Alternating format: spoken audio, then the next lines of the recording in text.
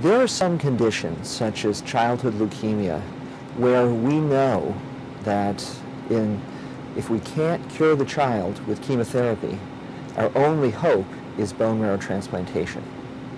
And we know, because we've transplanted children 10, 15, 20 years ago, and many of them are still living today, that this is a cure. I wish I could say we cured all the patients. We don't.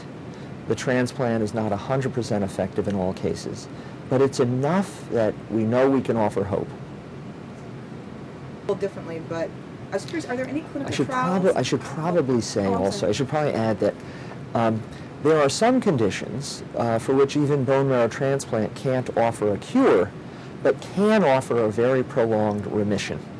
And so we do offer it in cases where we hope, perhaps through more research, we will allow the patient a long enough life that we can then look to the future for the next possibility for cure.